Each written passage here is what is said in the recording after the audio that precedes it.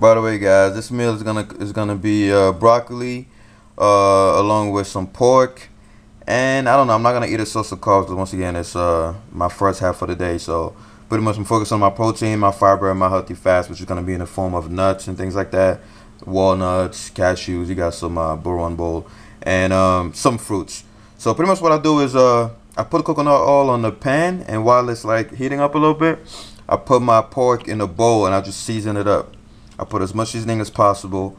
This is turmeric, by the way. And I put as much seasoning as possible. Then I put a little bit of olive oil, kind of like, coat it around, flip it up and down. Then I put on the pot. This way I don't have to put the seasoning while it's already heating up, because then it gets all fucked up when you flip in the pork chop and things like that. So stay tuned. Hold on.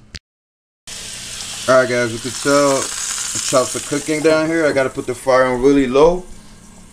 And while the broccoli steaming and pork chops or whatever is cooking over there, I chop my bell peppers, green bell peppers, red bell peppers, onions, green onions, and I kind of like mix them up.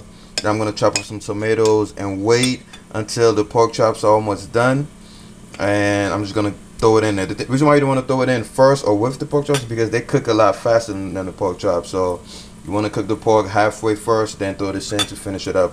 It's gonna give the meat a special taste, a special scent. It's gonna give it that special flavor. There's nothing like onions and bell peppers all mixed together into one steaming dish. So stay tuned for that.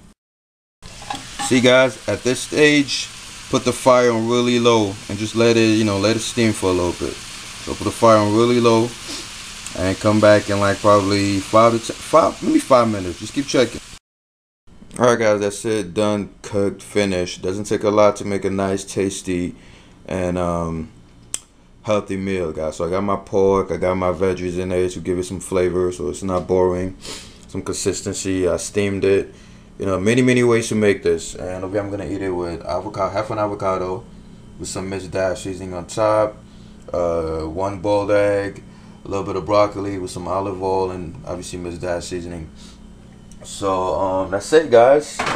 It's gonna be my meal for now. That's gonna be my I have one more meal before I go to the gym, so I might recall my next meal. I'm just trying to make these little clips to keep you guys motivated and show you you do not have to be miserable doing the diet. This is week 7 of my diet, and I don't feel like quitting anytime soon, because I keep finding ways to switch shit up and to just stick with the plan if I don't feel like switching shit up. So alright, guys, I'm out.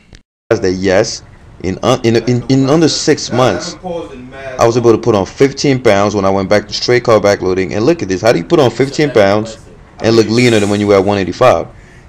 Now you guys do the math, guys. This is 15 pounds heavier. Once again, I'm not in my perfect shape, I'm still a little fat, but compared to that 185